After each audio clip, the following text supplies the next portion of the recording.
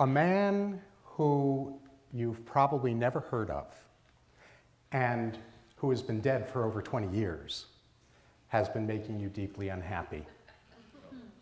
Now, I'm speaking figuratively, of course, but before I tell you about him, let me first tell you a little story, and I'll invite you to imagine the following. Imagine that you are the head of the world's largest tobacco company, and you have a problem on your hands. Now, it's not the problem you're probably thinking of. This particular problem is that you're selling cigarettes wildly well to men, and women aren't buying them because they are considered unladylike. Oh, did I happen to mention it's 1928? And there's a taboo against women smoking, and particularly smoking in public. So you go to see this extraordinary genius who is seen as the go-to person who is the social engineering expert and can get this problem resolved. And so this fellow says, no problem. And he then proceeds to gather the press that covered a very famous event in New York every year, an annual event in 1928. It was then called the Macy's Easter Day Parade in New York. We know it today as the Macy's Thanksgiving Day Parade. And because of his credibility, he was able to gather the press around him for this parade because he told them, I'm going to have a news scoop for you that you got to be with me in order to get this news scoop. And they believed him. So the parade happens, and he happened to also hire a group of suffragettes, women fighting for women's rights and the right to vote, to march in the parade and instructed them about what to do. So that when they came down the parade route and were where Bernays is his name, I'll tell you more about him in a moment, was standing with the press, they all at the same time whip out cigarettes from their garters, light them up, and bam! This fellow turns to the press and says, "These women are lighting torches of freedom!"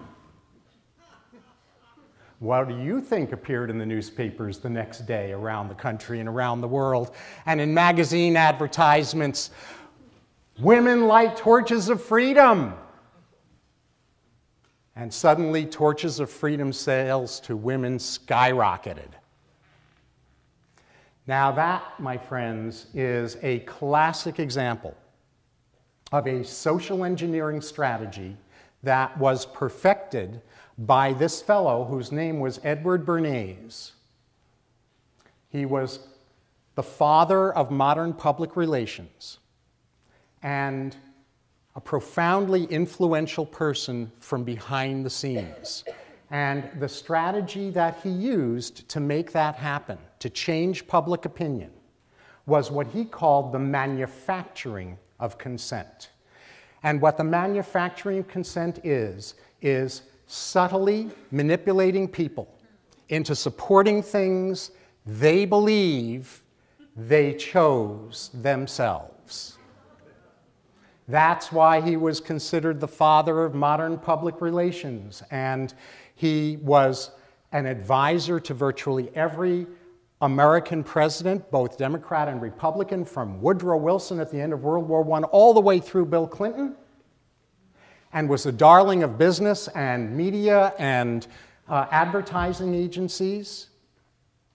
And his protégés have followed in his footsteps ever since he died in 1992. That book, Propaganda, was his most well-known published book, one of a number of books of his.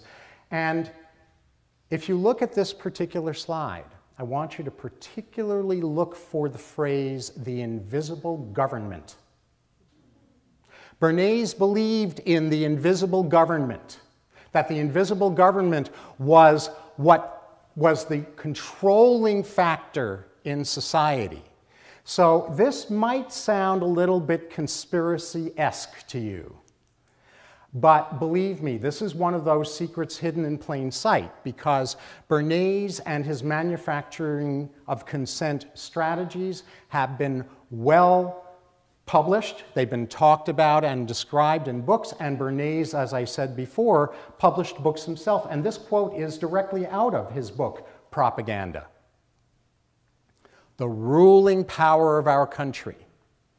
The reason this is important is because at the end of World War II, Harry Truman had a little dilemma on his hands. And the dilemma was that the economy had come back from the Great Depression because of wartime. And he wanted to keep the economy growing in peacetime. So he put together a group of politicians and business people and charged them with the responsibility of coming up with a plan for how that was going to occur. And what they hatched was called the American Dream, the 1950s version of the American Dream. And what the American Dream involved was the breadwinner of the family. If you think back to the 50s, most of the time back then, the breadwinner was still the man in the family. So forgive me, I don't mean to be male-centric, but just historically accurate, that the breadwinner, mostly the man, would be working in a job that he didn't really love, working longer and longer hours to climb the corporate ladder in order to make more and more money, working for a company he didn't necessarily agree with the values of, in order to make the money that his family was going to need and his spouse was going to use to create the perfect consumerism lifestyle that was required according to the 1950s version of the American Dream that was going to keep the economy growing in peacetime. So we're not talking conspiracy here, right? So that they could buy more things, and companies were being encouraged to create demand for new products that nobody ever needed in order to keep the economy growing in peacetime as well. Well, that wasn't really quite enough. That wasn't quite enough, because no matter how many hours the man worked in the job he didn't like, climbing the corporate ladder in a company that, whose values he didn't necessarily agree with, in order to bring home more and more money, it still wasn't enough money for getting all of this stuff. So it's no coincidence that in the 1950s, consumer debt started to skyrocket thanks to the existence for the first time in history of widely available credit cards. So we had a little conformity hazard that cropped up in the 1950s. And this is really the underpinnings of what has made us unhappy, because the 1950s version of the American Dream that was hatched was installed in our society using Edward Bernays' manufactured consent tactics. That version of the American Dream was in complete contradiction to this country's original American Dream. That original American Dream had as its goal the pursuit of happiness. And in service of the pursuit of happiness was this alchemical formula, this alchemical blend of combining personal freedom and the common good, freedom and social responsibility. Well, what the new version, the 1950s version of the American Dream that still has this country and much of the world in its grips, redefined the pursuit of happiness, limited the pursuit of happiness to excessive consumerism. So excessive consumerism became the new definition of happiness. Now, there's nothing wrong with loving stuff and things and toys and adventures. I think all that stuff's really pretty cool. But when that becomes what I define as happiness, when that becomes the same thing as happiness, big trouble. So excessive consumerism became the new definition of what the pursuit of happiness looked like, And in place of personal freedom, we were going to be conforming to the script that I was just describing to you. And in place of social responsibility, in order to make that script come true, we were going to overwork. That's how the first American dream turned into the second American dream, simply because there was a noble goal of keeping the economy growing in peacetime. So, you know, over the decades that I've been a clinical and organizational development psychologist, I have assisted a lot of people who devoted themselves to that 1950s American dream and succeeded, and were still unhappy despite having it all. And I've assisted leaders and businesses who got in trouble, who got stuck because they bought into the belief that they needed to sacrifice personal integrity and social responsibility in order to be profitable. And my mission, and I hope your mission by the time this talk is over, is to make happiness sustainable and integrity profitable. So, specifically, what can we do? Well, I'm going to give you a starting place for some of the things that we can do on a day-to-day basis. It's kind of the tip of the iceberg, and partly because of doing this TED Talk, I've decided that, that this whole theme is going to be the theme of the next book I'm going to be writing.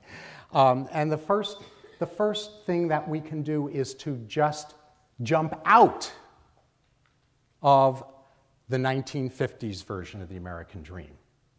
The version that replaced the pursuit of happiness, of true sustainable happiness, with this very limited definition of happiness as excessive consumerism. And why is this important? Because when we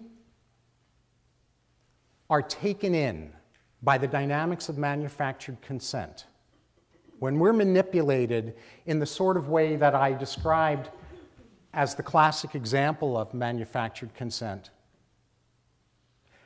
we are taken under a spell. We're brought under a spell. And that spell, like in fairy tales, you all know spells in fairy tales, right? And the spell that we're brought under, we only get stuck and stay in a spell as long as we don't know we're under one and we don't know how to name it. The moment we know we're under a spell and we know how to name it, we are free of the spell. So the spell is the 1950s American nightmare. And so the theme of this TED event, of course, is just jump out, and just jump in, rather. And I am going to be inviting you in a moment to just jump into some things. But first, I want to invite you to just jump out of the 1950s version of the American dream. Are you ready to do that? Can I hear a yes? Awesome.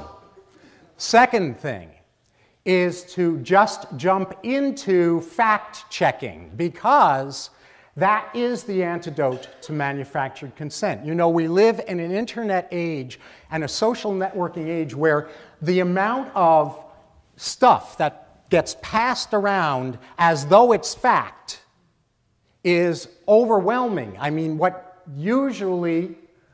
passes as fact is usually spin.